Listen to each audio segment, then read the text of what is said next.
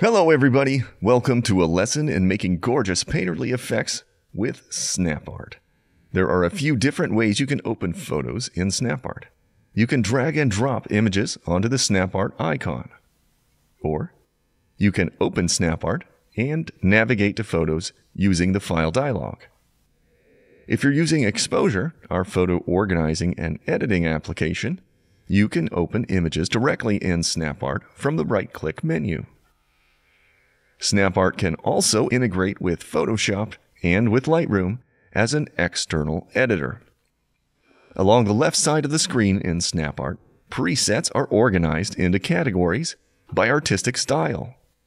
Disclose any of the folders to view the different looks. The thumbnails display a sample of what each preset does to your photo. You can display these thumbnails in 2 or 3 groups with a button at the top. You can also stretch out the pane to make the thumbnail previews larger. If you know what look you're after, use the search at the top of the panel. For example, typing OIL into the search bar will display all of the presets that match that description.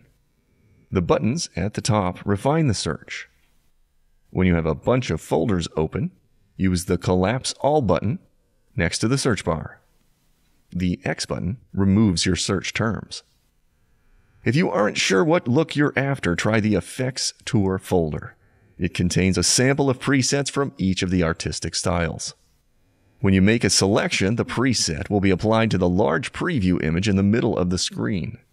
For a larger view, you can hide the docks with the arrow buttons. The dock on the right is where to find the effect controls. Adjustments made to these controls will render in the preview. For example, notice the rendering updates as I decrease the stroke curvature and the stroke length to give the brushing more energy. You can make other adjustments too, such as paint thickness or brush size. SnapArt can process groups of images simultaneously. You can select and edit each image in the batch along the bottom. SnapArt will open with all of the images in the batch selected. Right now, anything that I do will be applied to all of them simultaneously. The button on the right between the arrows toggles between selecting all or selecting just one of the images. The arrow buttons navigate through the batch, or you can click directly on an image to work on it. The batch workflow is simple. Choose an image or multiple images, and then choose a preset from the presets pane.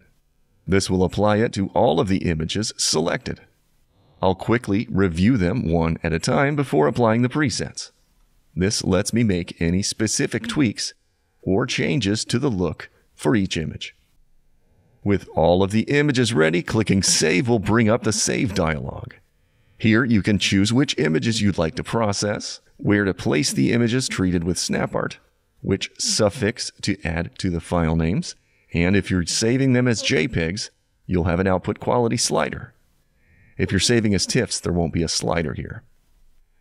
Next, let's save the look we created as a user preset.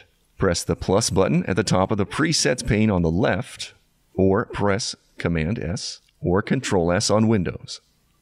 Saving it will record all of the parameter adjustments set to achieve the look. With a title, category, and description, this new preset will always be available in the list of presets.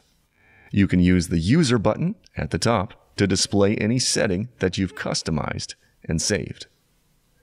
And that completes our lesson on getting started with SnapArt. If you don't already own SnapArt, you can download the free trial from our website, exposure.software.